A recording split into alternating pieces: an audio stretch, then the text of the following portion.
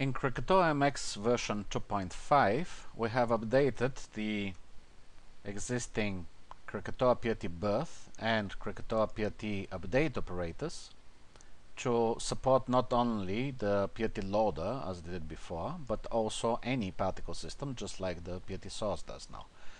So if I go and, for example, create some arbitrary spline, I'm going to create some curve there in the XY plane and animate it with a noise modifier to get some quick animation. I can then pick this spline as a source of particles in the particle flow. I'll create a standard flow, I'll create a Krakatoa birth in place of the original birth, and I'm going to pick the spline itself. I'll have to disable the position and the speed, I'll disable the rotation, and for now we won't be assigning any shape. Or let's say if we do anything, it will be a cube with size of 2 for later. And we shouldn't forget to enable 100% display in the viewport in order to see all the particles. And you'll notice that, okay, let's display the geometry. We'll see that there is one cube created on each of the points that are created, and also the intermediate interpolation points. I'll disable the optimize, and I'll enter, for example, 32 here, and this is going to give me a row of cubes distributed along the spline. I can go probably with 48 in order to make it a little bit more dense, and if I need to play back the animation, the spline is moving but the points are not following because I'm not updating them yet, I can create a Krakatoa PRT update, pick that same spline, and now the points are going to stick to the spline and move. I also have a velocity which I can enable now, and if I display the particles as lines, we're going to actually see the velocities represented correctly in the viewport by the particles. So if I want to create new particles that are moving independently from the spline but emitted from it, I could of course use a spawn test. I'll drag a spawn here, and I'm going to send it into an event where a force will eventually drive them up, but right now these points are being emitted and they are following the inherited direction, the velocity that they got from the parents. We can go and change the spawn to be a rate of 30 probably per, that means 1 per frame approximately, and here they are. These particles are being emitted according to the motion of their parents. I can go to inherit only 10%, so they will be moving much less.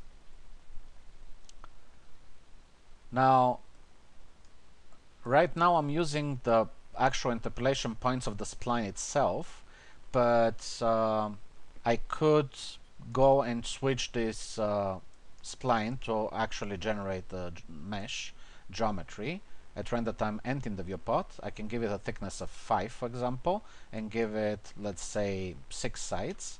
And now if I play back, each vertex of this mesh is going to spawn its own particles. Of course, currently the noise isn't following because it was down on the modifier stack, but the moment I actually enable the animation, now I'm emitting a lot more particles because I have a lot more vertices.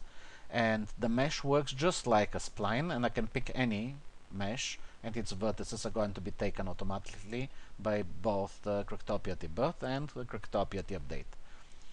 Let's switch this line back to being a regular spline, and there is another way to actually create particles on a spline instead of following the knots and the interpolation points. As you know, we have a PRT here, and the PRT here doesn't use a specific count, it actually uses a spacing value, so I can go and set a spacing of 5 in the viewport and the same in the renderer probably, and I can then go and pick this spline, and it's going to tell me that it doesn't actually have an ID channel, and since it doesn't have an ID channel, we'll be using the index, that means the order as the particles are coming in, and I'm going to pick exactly the same and get the same message. But it shouldn't be a problem because I just have to make sure that I have picked the line, and I want to get the velocity, and I can also get the color. And if I move now, my particles have spacing of 5 exactly. If I want less spacing, I can just dial it in. 1, 2, 3, whatever. And I should always keep the same value also for the rendering if I decide to render these. As you can see, there are some particles that actually start spreading around, and the problem, as was described by the dialog, is since we don't have any IDs and the number of particles is actually changing because the length of the spline is changing and we are using a fixed spacing, the number of particles is actually changing over time. And you'll see that in the very beginning, especially if I disable the spawn, we have a specific number, 164 particles, and then eventually they get more, but they never get less.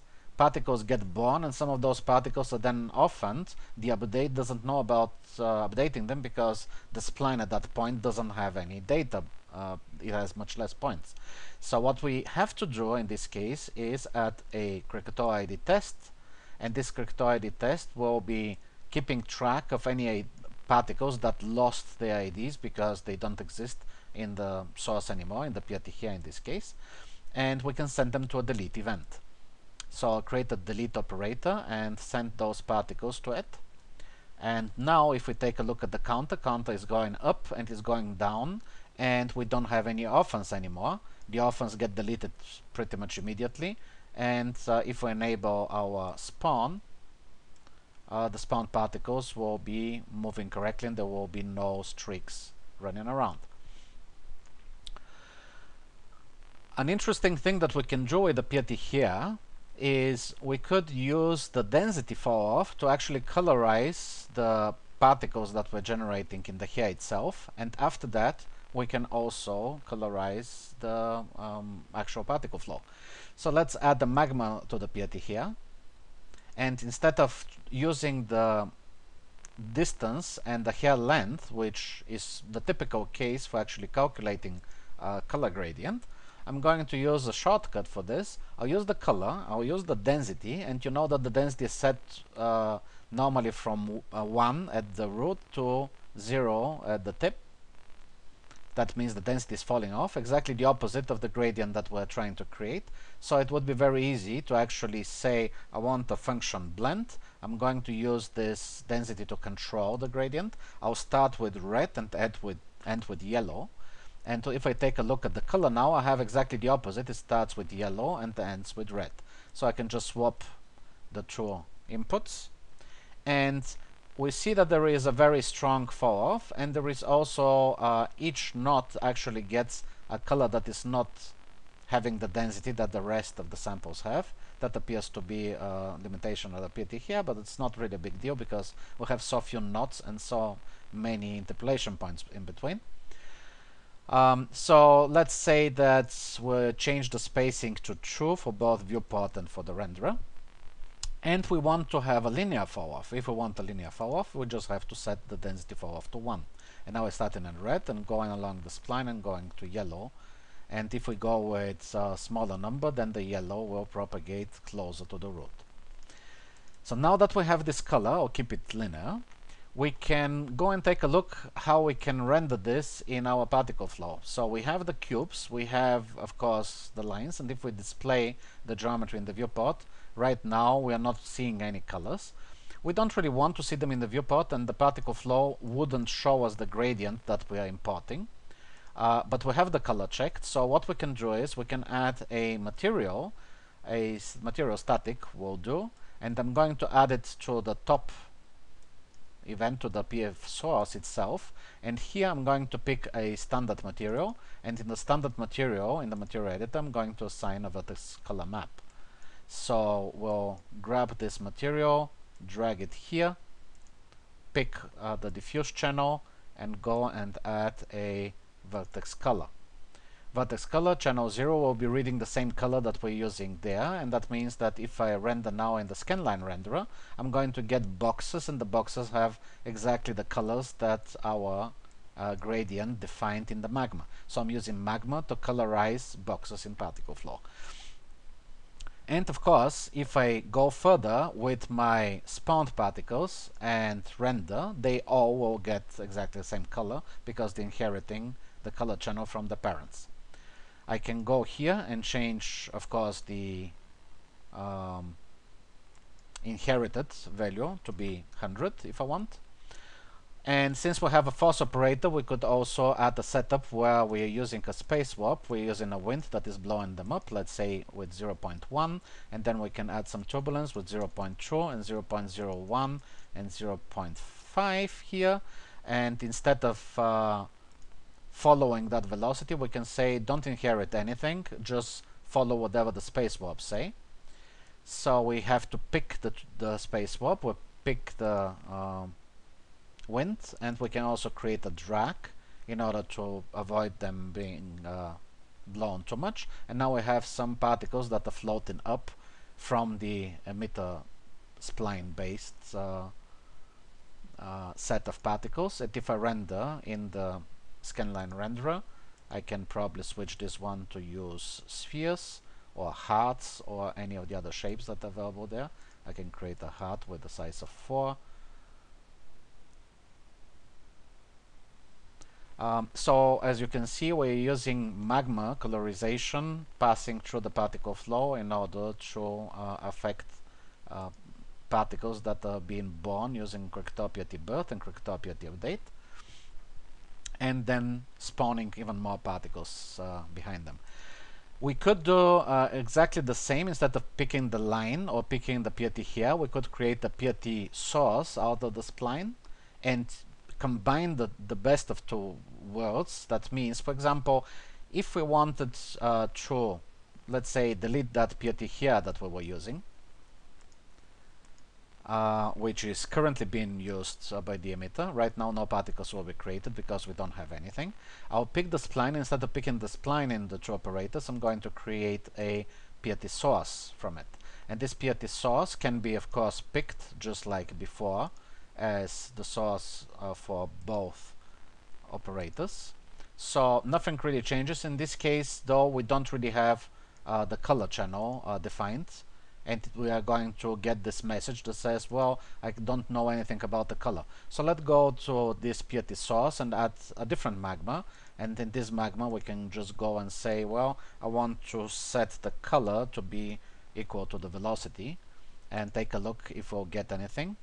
No, actually it didn't update in this case, because last time we didn't have a color, and the color wasn't checked automatically because we picked the object but it didn't have the color at that time. So if we go further there and hit render again, this time there is no error, and now we have random colors. They don't really random, they actually represent the x, y, and z of the velocity vector. So of course we can create a vector magnitude, divide this vector magnitude by a certain amount, whatever we think the maximum velocity is, or we can check it with the particle data viewer to see how much we have velocity in this PRT source. Here is the particle data viewer, and oops, there it is. In the particle data viewer, we see that the velocity here has a magnitude between 31 and 114. So 100 is actually a relatively good number, but let's say 150 is probably even better. And then we'll use this value as function blend again to drive the two colors. Let's say we want again something like red and yellow. So let's update this and hit render and see if we got our gradient. Now the color of the particle is actually based on how fast the particle was moving at that point. And of course, once of the particles is spawned, it's going to keep that color that it got from its parent. So we are seeing here history of how fast the particles were moving where those particles were emitted. As you can see, with the new updated Krakatoa PRT birth and Krakatoa PRT update operators, we can actually interact a lot more with the Krakatoa system, with magma, with the various emitters and PRT objects, with splines, with meshes, and this opens a new set of possibilities to actually create new interesting setups combining particle flow and Krakatoa tools.